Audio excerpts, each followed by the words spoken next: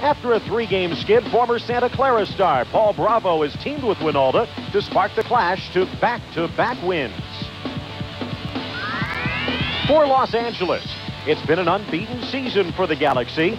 A solid defense keyed by flashy Mexican keeper Jorge Campos leading the MLS in goal. And U.S. star Cobi Jones sparks the attack. Today, the Galaxy, the clash, live on ESPN2.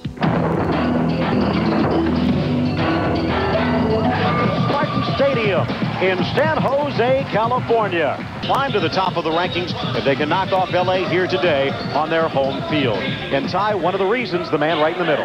They'll be counting on Cobi Jones. In the starting lineup is Eric Wynalda.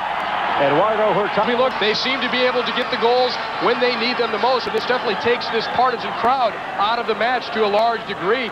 And good combination work all the way around. This is Carpentier as he cuts inside. He grew up in Southern California. He plays it a nice little flick there by Semioli. And on the left foot, Hurtado does the perfect thing. 1-0 in the half. The Galaxy leads it. Back with more. Rodas lifts it up, thinking that Campos would be out. And the right-footed laser finds the net. Very well capable of winning this game and getting the 3 points. And this ball switched all the way from the left side out to the right side. Henry Gutierrez gets his head up, plays the ball in behind. I'm not sure if it was offside or not. No flag went up, and an overpowering.